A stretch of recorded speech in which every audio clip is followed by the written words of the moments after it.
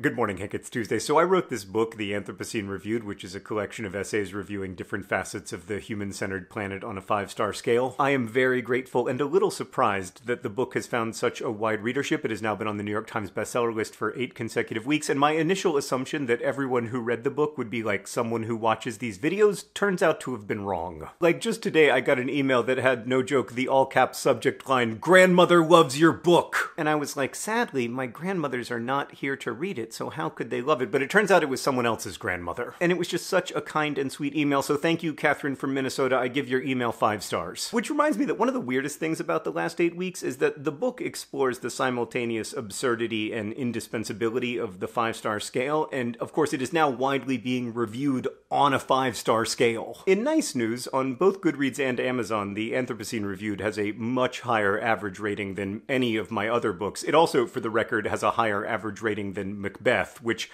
possibly indicates some problems with the 5-star scale. But I have to confess, I have read some of these reviews of my book of reviews, and after reading them, I felt it was necessary to go deeper and review the reviews of my book of reviews. Before I do this, though, I just want to say, if you read the book and want to review it, that's great, but please don't go through reviews and, say mean things to people. Okay, let's start with a 2-star review that reads, in part, "Behind Green's ideological views, I recognize the typical characteristics of a man with essentially feminine instinct. Thank you. Chef's kiss.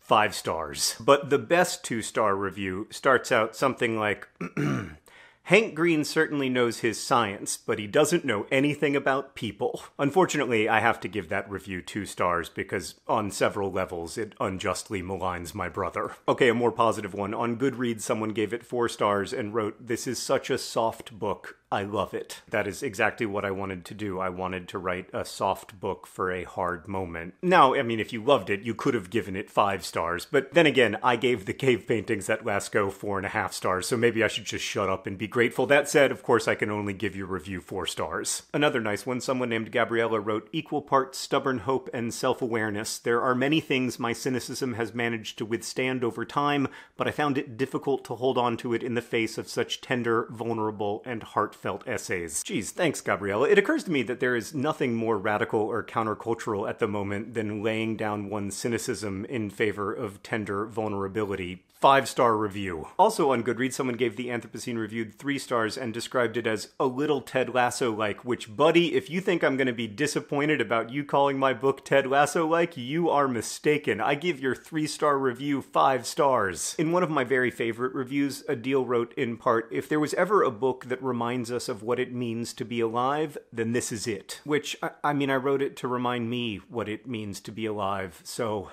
yeah, thank you, 5 stars. And then we have Melissa, who wrote in part, "As a COVID nurse, the reflections in this collection have helped me find my white-knuckled way through this pandemic," which, Melissa, the idea is that I make you cry, okay? Not the other way around. Here's the thing, Hank. Almost all the reviews are like that, and I can't riff on them or make jokes about them because they are so open-hearted and thoughtful, and they evince the very sort of generosity of spirit that I tried to bring to writing the book. I don't really have any clever rejoinders to that kindness. All I can say is a deeply felt but wholly insufficient thank you.